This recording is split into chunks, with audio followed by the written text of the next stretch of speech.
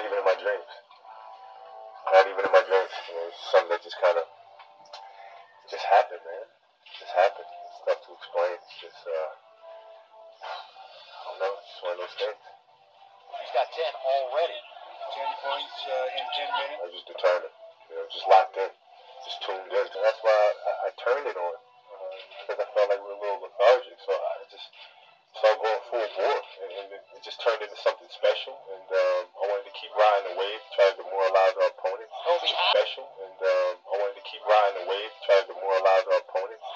Feed off of that, you know. The crowd gets into it, and especially here in LA.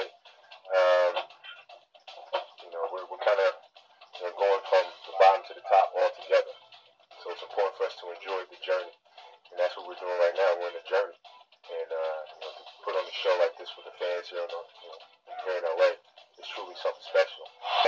But to sit here and say that I grasp, what happened tonight, I'd be lying, man. I really hasn't sank in. It really hasn't, set in. For me, it's about the W's.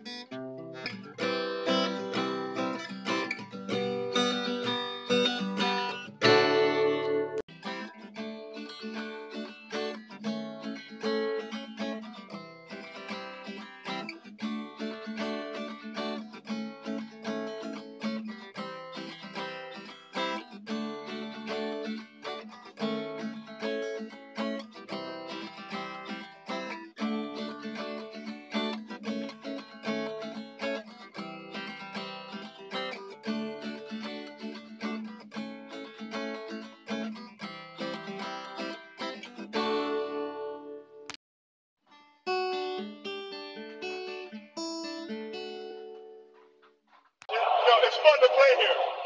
These are our people. These are our fans. It feels great to put on a great show here at Staples Center and see if we can't get some more W's in the process. It was more special to me than even the game itself. When we was talking to Magic after the game, that meant more to me than the game itself. Because I idolized him as a kid. And for him to call me and tell me what a great game it was and how proud of me that he is, that meant more to me than 81 points.